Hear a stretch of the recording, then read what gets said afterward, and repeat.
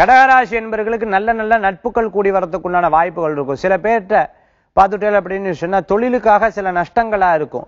இந்த காலகட்டத்தில் அதெல்லாம் திருப்பி எப்படி எடுக்கிறது, நம்ம விரயமான காசெல்லாம் திருப்பி எப்படி எடுக்கிறது, யார்கிட்டையும் பணம் கொடுத்துருந்தோம் அதை எப்படி திருப்பி வாங்குறது, அதே மாதிரி விரயமான பணத்தை எப்படி சம்பாதிக்கிறதுங்கிற விஷயத்தெல்லாம் யோசிச்சு அதுக்குன்னு ஒரு ஐடியாவை கிரியேட் பண்ணி அதன் மூலமாக தொழில் பண்ணி அதில் வெற்றி பெறத்துக்கு உண்டான சூழ்நிலைகள் வருங்காலத்தில் ஒன்று. இன்றைய தினத்தில் அந்த ஐடியா எஸ்டாப்ளிஷ் பண்றதுக்கும் அந்த ஐடியாவை எக்ஸிக்யூட் பண்றதுக்கும் ரொம்ப நன்னா இருக்கு.